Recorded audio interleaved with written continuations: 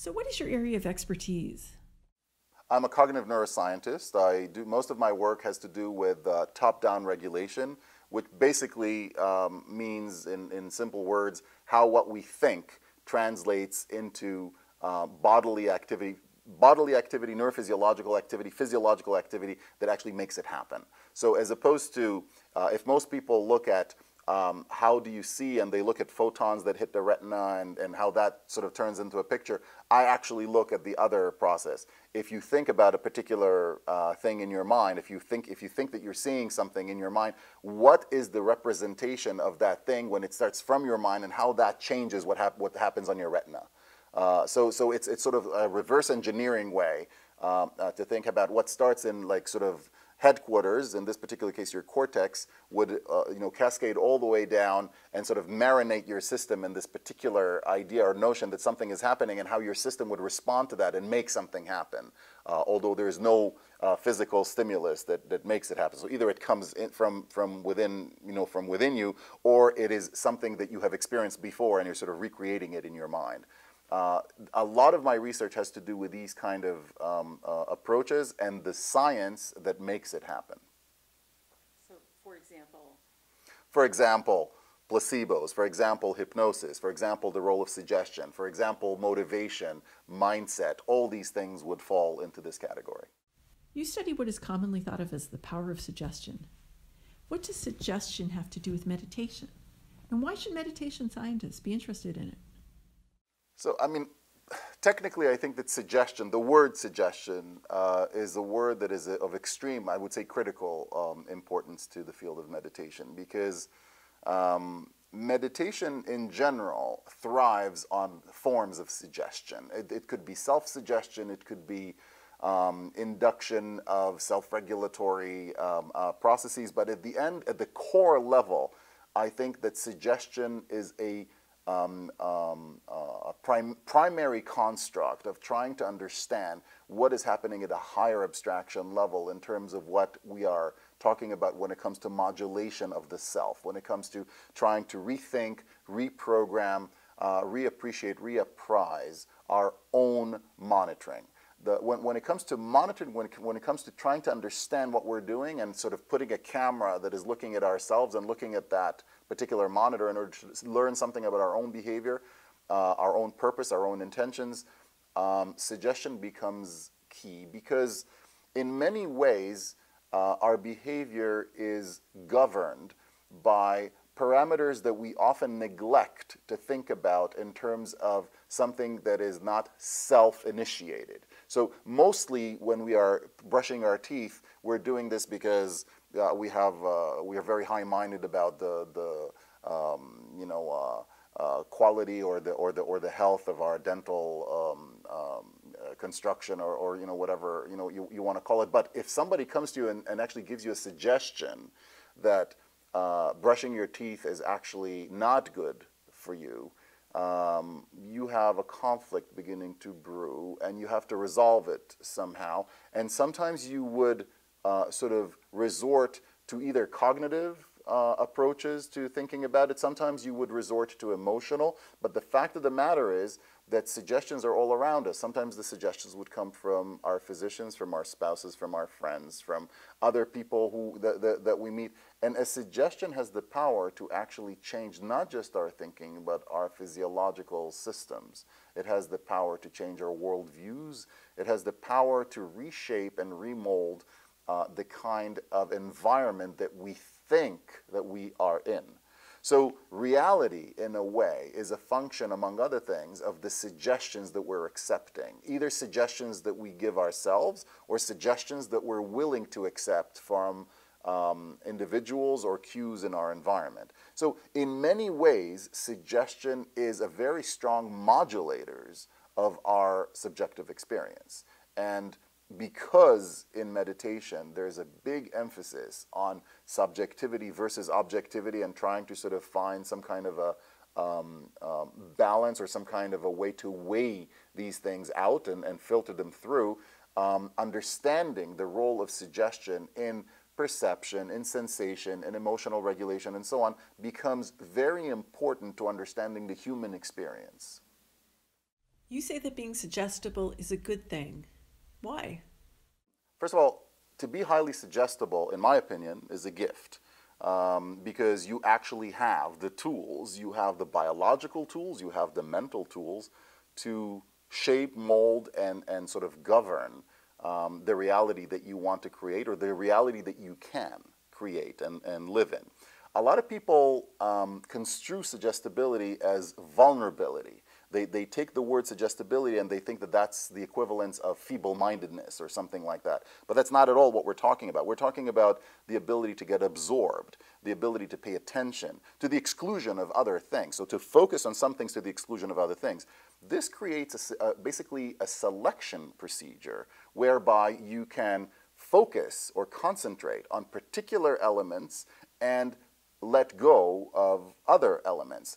These other elements, if they're distracting, if they're not helping a particular cause, it's a great boon, it's a huge advantage to do these kind of things. This is not just about pain regulation or your ability to deal with a particular hardship.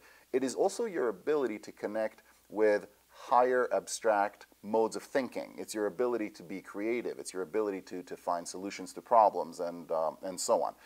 In a nutshell, suggestibility, and certainly hypnotic suggestibility, which is a particular form of suggestibility that I have worked with for many years, is something that we look for in individuals in order to be able to study this kind of construction of suggestibility in the lab. And what we do is we look at people and we ask them to do all kinds of very difficult tasks, tasks that would be very difficult to do to any normal person, but by giving them specific suggestions that are all in their mind, in the sense that there's actually nothing happening perceptually on a screen, but we're giving them a suggestion something is happening, they're able to hallucinate these changes, and as a result, solve problems that are very, very difficult to do perceptually. These things suggest to us that they're not just this is not role enactment, this is not social compliance. They're actually changing brain activity in a sufficiently reliable way as to view the world differently, and as a result of that, solve problems that would be impossible for other people who are unable to hallucinate in this fashion to solve these problems. When you do a series of experiments like that in the lab, and when you have appropriate controls, you find out that, or I find out that these are as real as having people be in the lab and given these cues physically.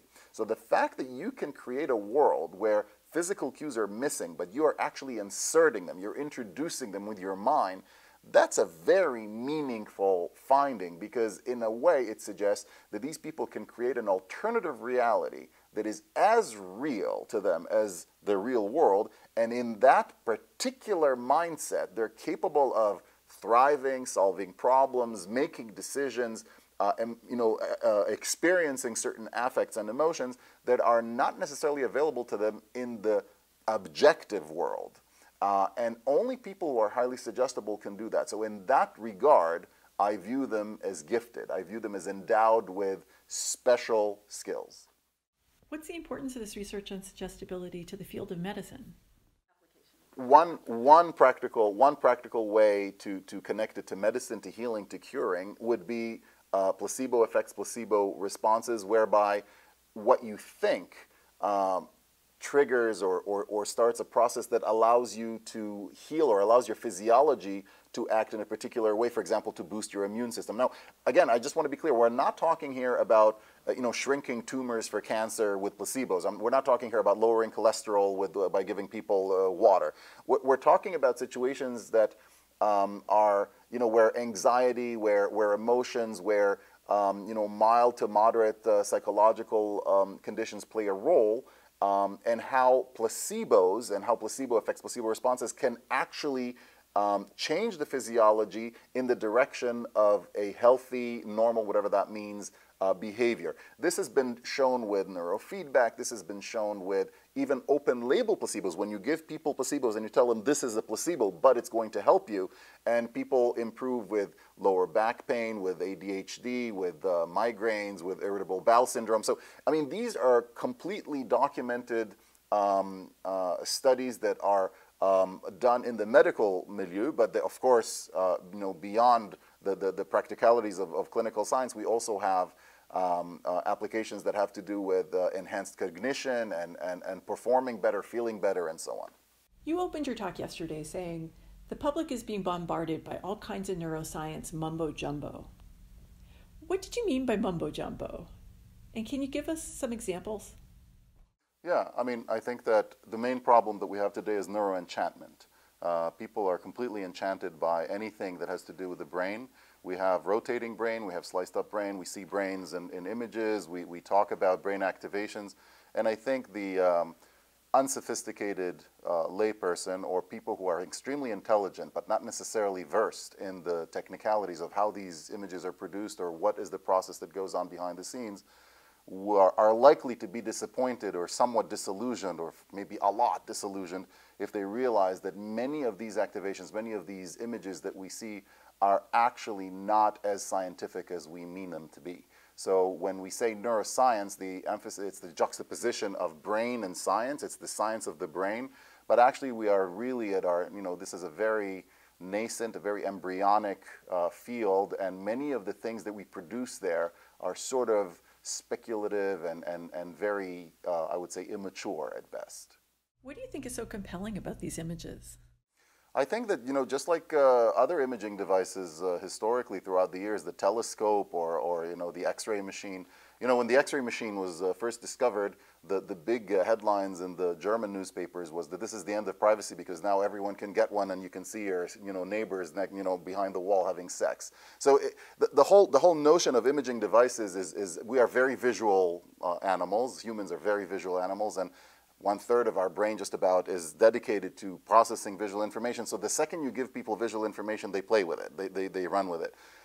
It's very appealing to look at things, and particularly things that sort of make your own core humanity. So there's something about a religious experience when you look at your own brain or when you're able to see it rotating or when you can see it in action or functioning.